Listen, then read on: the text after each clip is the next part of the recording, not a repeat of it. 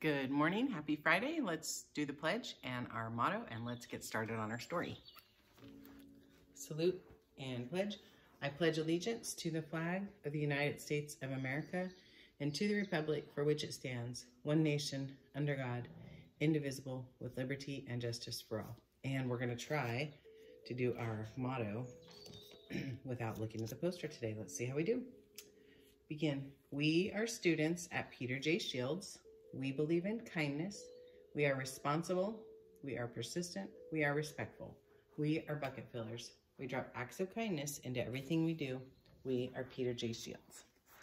So hopefully you did well with that because we're getting towards the end. And I'll show you it again.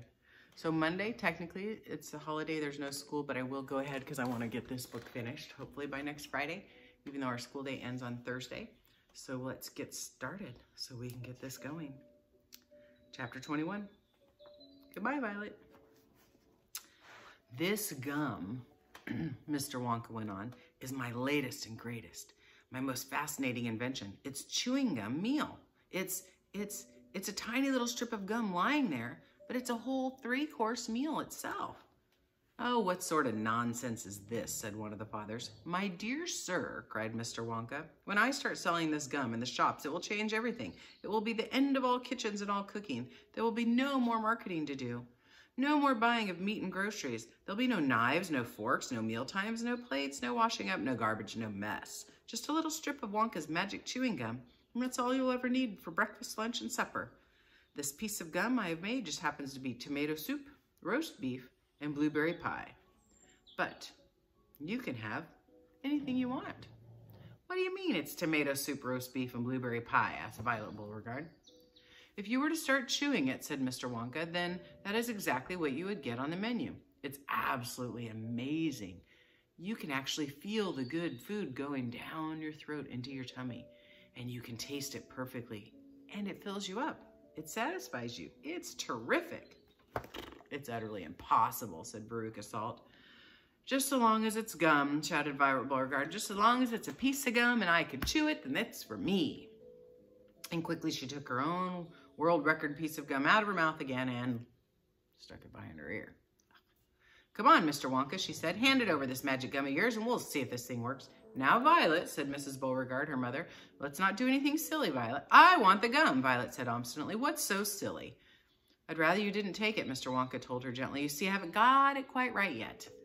There are still 1 or 2 things. Oh, to heck with that, said Violet, and suddenly, before Mr. Wonka could stop her, she shot out her fat little hand and grabbed the stick of gum out of the little drawer and popped it into her mouth. At once, her huge, well-trained jaws started chewing away on it like a pair of tongs. Don't, said Mr. Wonka. Fabulous, shouted Violet. It's tomato soup. It's hot and it's creamy and it's delicious. I can feel it running down my throat. Stop, said Mr. Wonka. The gum isn't ready yet. It's not right. Of course it's right, said Violet. It's working beautifully. Oh my, what lovely, lovely, lovely soup it is. It's changing, shouted Violet, chewing and grinning both at the same time. Ooh, the second course is coming up. Ooh, it's roast beef. It's tender and juicy. Oh boy, what flavor. And a baked potato. That is marvelous too. It's got a crispy skin and it's filled with butter inside. But how interesting, Violet, said Mrs. Beauregard. You are a clever girl. Keep chewing, kiddo, said Mr. Beauregard. Keep right on chewing, baby. This is a great day for the Beauregards. Our little girl is the first person in the world to have the chewing gum meal. Everybody was watching Violet Beauregard as she stood there chewing this extraordinary gum. Little Charlie Bucket was staring at her absolutely spellbound, watching the huge rubbery lips as they pressed and unpressed with the chewing, and Grandpa Joe stood behind him gaping at the girl. Mr. Wonka was wringing his hands and saying, no, no, no, it isn't ready for eating. It isn't right. You mustn't do it.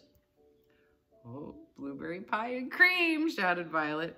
Here it comes. Oh my, it's perfect. It's beautiful. It's exactly as though I'm swallowing it. It's as though I'm chewing and swallowing great big spoonfuls of the most marvelous blueberry pie in all the world. Good heavens, girl, shrieked Mrs. Beauregard suddenly, staring at Violet. What is happening to your nose? Oh, be quiet, Mother, and let me finish, said Violet. But it's turning blue, screamed Mrs. Beauregard. Your nose, it's turning blue. Your mother's right, shouted Mr. Beauregard. Your whole nose is now gone purple. What do you mean, said Violet, still chewing away. Your cheeks, screamed Mrs. Beauregard. They're turning blue as well. Oh, so is your chin. Your whole face is turning blue.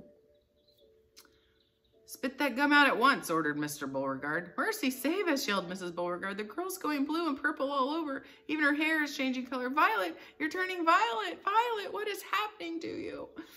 I told you I hadn't quite got it right yet, sighed Mr. Wonka, shaking his head sadly. I'll say you haven't, cried Mrs. Beauregard. Just look at our girl now. Everybody was staring at Violet, and what a terrible, peculiar sight she was. Her face and hands and legs and neck, in fact, skin all over her body, as well as her great big mop of curly hair, had turned a brilliant purplish blue, the color of blueberry juice. It always goes wrong when it comes to the dessert, sighed Mr. Wonka. It's the blueberry pie that does it. But I'll get it right one day. You see if I don't. Violet, screamed Mrs. Beauregard. You're swelling up. I feel sick, said Violet. You're swelling up, screamed Mrs. Beauregard. Oh, I feel most peculiar, gasped Violet. Well, I'm not surprised, said Mr. Beauregard. Oh, good heavens, girl, screeched Mrs. Beauregard. You're blowing up like a balloon. Like a blueberry, said Mr. Wonka. Call a doctor, shouted Mr. Beauregard. Prick her with a pen, said one of the other fathers. Save her, cried Mrs. Beauregard, wringing her hands. But there was no saving her now. Her body was swelling up and changing shape at such a rate within a minute that it had turned into nothing less than an enormous round blue ball. A gigantic blueberry, in fact. And all that remained of Violet Beauregard herself was a tiny pair of legs and a tiny pair of arms sticking out of the great round fruit with a little head on top. It always happens like that, sighed Mr. Wonka. I've tried it 20 times in the testing room on 20 Oompa Loompas, and every one of them has finished up like a blueberry. It's most annoying. I just can't understand it, he said. But I don't want a blueberry for a daughter, cried Mrs. Beauregard. Put her back to where she was this instant. Mr. Wonka clicked his fingers, and 10 Oompa Loompas appeared immediately at his side. Roll Miss Beauregard into the boat, he said to them, and take her along to the juicing room at once. The juicing room, cried Mrs. Beauregard. What on earth are they going to do with her there? Well, squeeze her, of course, said Mr. Wonka. We've got to squeeze the juice out of her immediately. After that, we'll just have to see how she comes out. But don't worry, Mrs. Beauregard. We'll have her repaired if it's the last thing I do. I am sorry about that. I really am. Already, the 10 Oompa Loompas were rolling the enormous blueberry across the floor of the inventing room toward the door that led to the chocolate river, where the boat was waiting. Mr. and Mrs. Beauregard hurried after them. The rest of the party, including Charlie Bucket and Grandpa Joe, stood absolutely still, watching them go. Listen, whispered Charlie. Listen, Grandpa. The Oompa Loompas in the boat outside are starting to sing. The voices of the 100 of them started singing together, came in loud and clear. Dear friends, we surely all agree there's almost nothing worse to see than some repulsive little bum who's always chewing gum. It's very near as bad as those who sit around and pick their nose.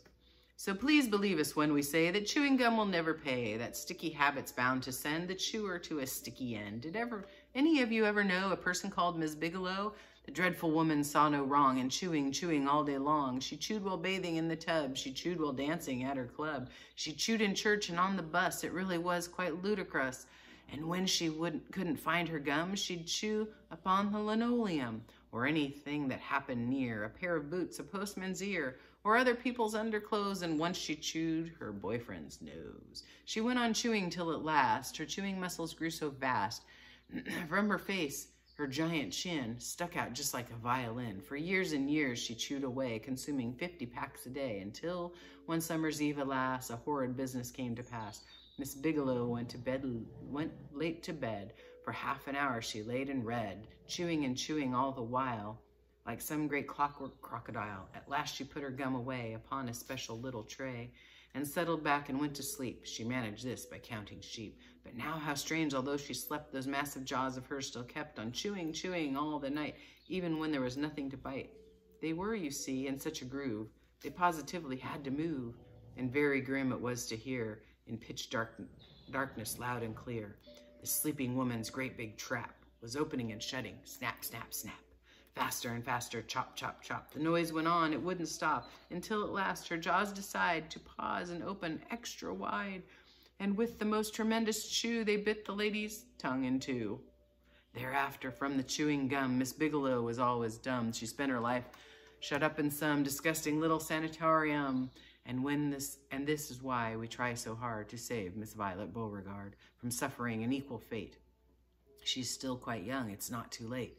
Provided she survives the cure. We hope she does. We can't be sure. Chapter 22, Along the Corridor. Well, well, well, sighed Mr. Wonka. 2 naughty little children gone. 3 good little children left. I think we better get out of this room quickly before we lose anyone else. But Mr. Wonka, said Charlie Bucket anxiously, will Violet ever be right again, or will she always be a blueberry? Oh, they'll dejuice her in no time flat, declared Mr. Wonka. They'll roll her into the dejuicing machine, and she'll come out just as thin as a whistle. But will she be blue all over? Asked Charlie. She'll be purple, cried Mr. Wonka. A fine, rich purple from head to toe. But there you are. That's what comes from chewing disgusting gum all day long. If you think gum is so disgusting, said Mike TV, then why do you make it in your factory? Oh, I do wish you wouldn't mumble, said Mr. Wonka. I can't hear a word you're saying. Come on now, off we go. Hurry up, follow me. We're going to the corridors again. And so saying, Mr. Wonka scuttled across the far end of the inventing room and went through a small secret door hidden behind a lot of pipes and stoves. The 3 remaining children, Veruca Salt, Mike TV, and Charlie Bucket, together with the 5 remaining grown-ups, followed after him. Charlie Bucket saw that they were now back in one of those long pink corridors, with many other pink corridors leading out of it. Mr. Wonka was rushing along in front, turning left and right and left, and Grandpa Joe kept saying, Keep a good hold of my hand, Charlie. It would be terrible if we got lost in here. Mr. Wonka was saying, no time for any more messing about. We'd never get anywhere at that rate. We've been going. And so on he rushed down the endless pink corridors with his black top hat perched on the top of his head and his plum-colored velvet coattails flying behind him like a flag in the wind. They passed another door, then another and another.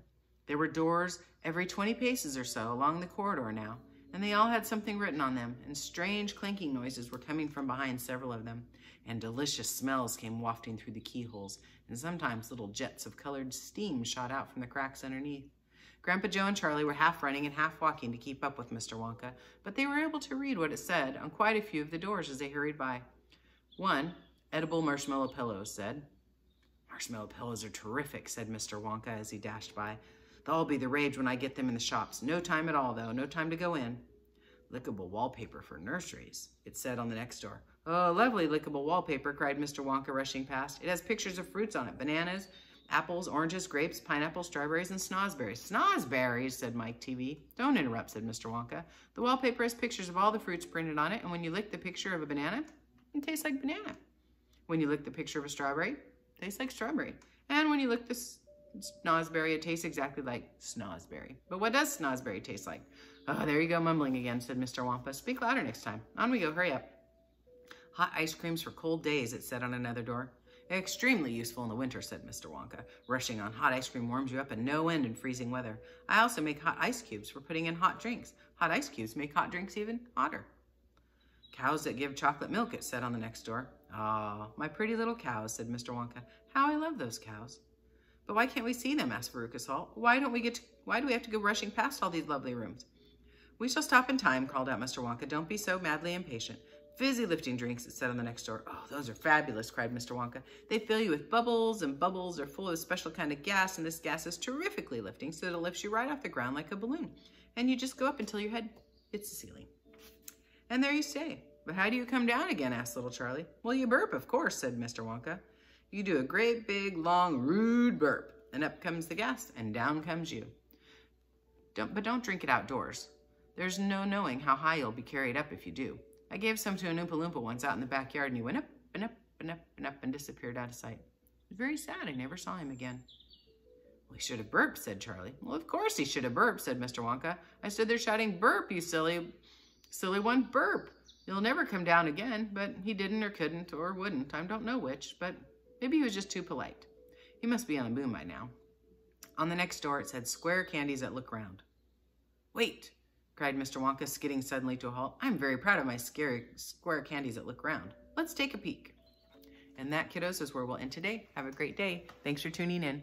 Happy Friday. Bye.